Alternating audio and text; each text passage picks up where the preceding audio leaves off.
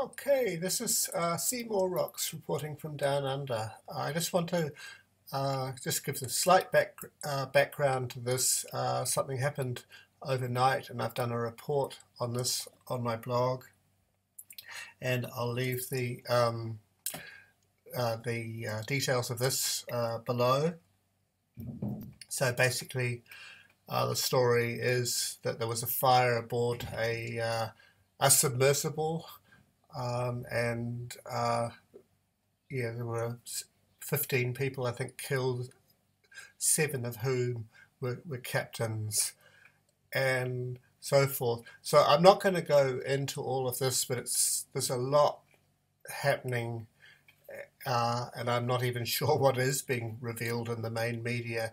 But what I do want to play is a couple of extracts from a talk on TruNews. That's Rick Weil and someone else on this, and I thought that the actual analysis was pretty good, and they're very honest. They say what they're saying is just speculation, but with so few details. Well.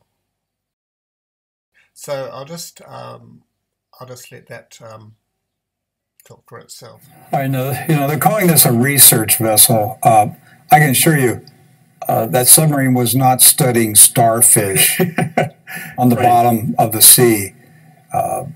This was an intelligence submarine. You threw out an idea, a possibility in my office earlier today that the fire, again, we're caused by an enemy of Russia sending a computer virus into the submarine. Yes, I mean, we have to explore these possibilities because we've been told openly that our government and others have opened the door for cyber-style attacks on military and civil infrastructure in countries that we consider to be a threat, which Russia is one of these countries, especially from the New York Times report.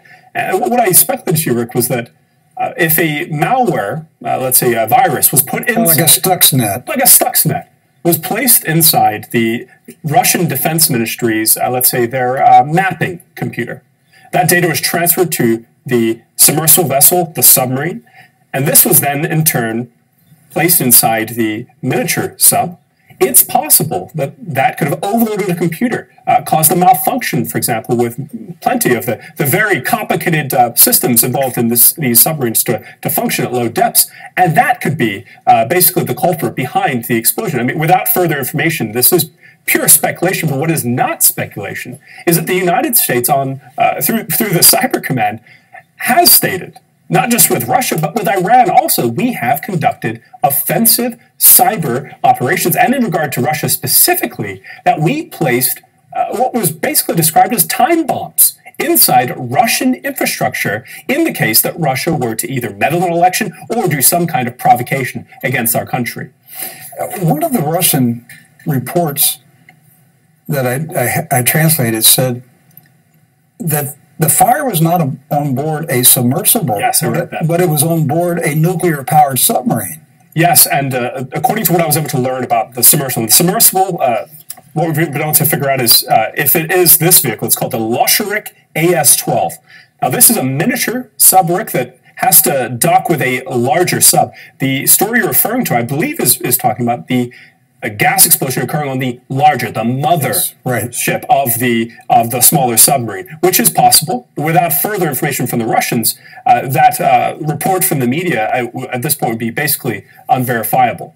Now, the submersible is described as a sabotage device. Yes, and that was from a New York Times article dating back. And you just jogged my memory that we are only 2 weeks from where the U.S. Cyber Command, allegedly, according to the New York Times, and even public at this point, used their issued or basically powers through an executive order to attack or probe the Russian electric and infrastructure grid. This is just speculation, though. Could the Russians have determined that if the cable is disconnected, the Americans' attempt at entering their infrastructure, their web, basically shut down. I mean, that's... Wait a minute, this is fascinating, what you're hitting on. So we have this report that the U.S. Pentagon is preparing a cyber attack on the Russian power grid. Yes. And what you're suggesting is the Russians are cutting the cord for the U.S. Pentagon, NSA, whatever agency is doing the cyber attack. They're cutting the cord. They're cutting the cable. That submarine also is very vital to a defensive posture for Russia's cruise missile capabilities. And I don't have that information in front of me to read to you, or maybe I can. Give me 1 second. Or no, I can't, because I'm actually using my phone to record this broadcast, so I can't read it there.